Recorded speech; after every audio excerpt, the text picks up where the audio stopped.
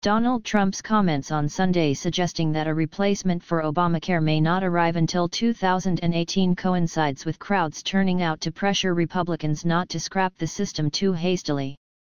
On the campaign trail, Trump repeatedly promised one of his first actions as president would be to simultaneously repeal and replace the landmark healthcare legislation, a plan that was heartily endorsed by Republican lawmakers.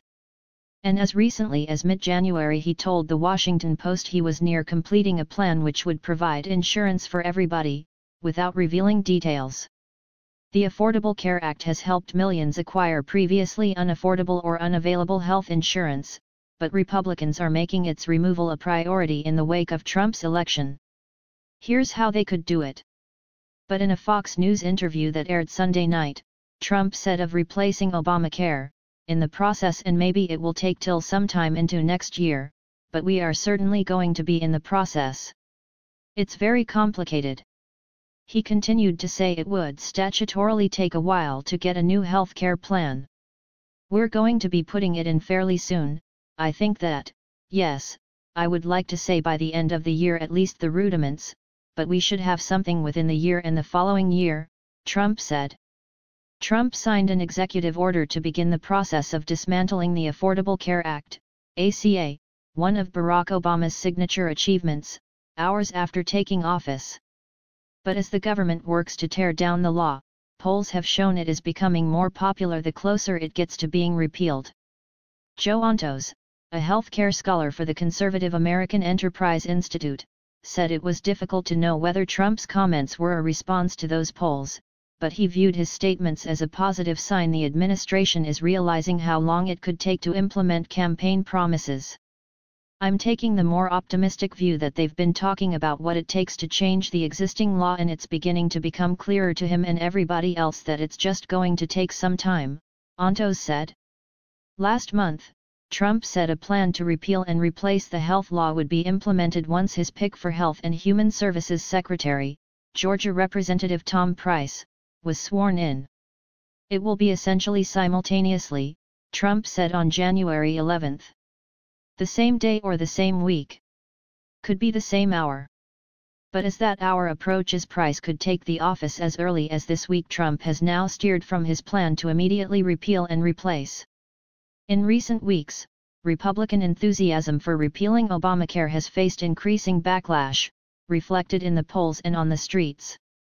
Congressional Democrats, including Bernie Sanders, urged liberal groups to mobilize in last-ditch attempt to save polarizing health care law from Republicans. Over the weekend, Republican lawmakers faced jeering crowds at town halls in California and Florida, where constituents voiced their concerns about repealing Obamacare without a substantive alternative in place. California Congressman Tom McClintock had to be escorted out of a town hall meeting for constituents just outside of the state's capital, Sacramento, after facing tough questions about the health law. McClintock had raised his own concerns about his party's plans and secret recordings obtained by news outlets, including The Guardian. Repealing key provisions of the ACA would leave 32 million people without health coverage over the next decade, according to an analysis released last month by the nonpartisan Congressional Budget Office. Top Senate Republicans such as Lamar Alexander, chairman of the Health Committee, have hesitated to support an aggressive repeal. On Monday, Alexander said Congress would vote to repeal and replace the ACA this year, but echoed Trump's claims that it would be a slow process. "While we will vote to repeal Obamacare this year, the repeal will take effect when concrete, practical alternatives are in place," Alexander wrote in a blog post. He did not reference Trump's comments to Fox News in the post.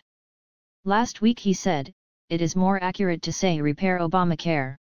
Republicans have sought to repeal the health law, which has given 20 million Americans health insurance, since it first debated 7 years ago. Nobody has any doubt that Trump wants to repeal Obamacare. The key is what is Congress doing about it, said Dan Holler, Vice President of Communications and Government Relations for Heritage Action for America, a conservative advocacy group. He said there has not been a strong push by Republicans to get a repeal bill on Trump's desk, but the delay doesn't mean repeal won't happen. The repeal is going to happen, but the longer it drags out, the more emboldened the left becomes and the more people in the media write about how Obamacare replacement is being delayed, Haller said. None of that is good in terms of actually getting good conservative healthcare policy that actually empowers patients through the congressional process and onto President Trump's desk.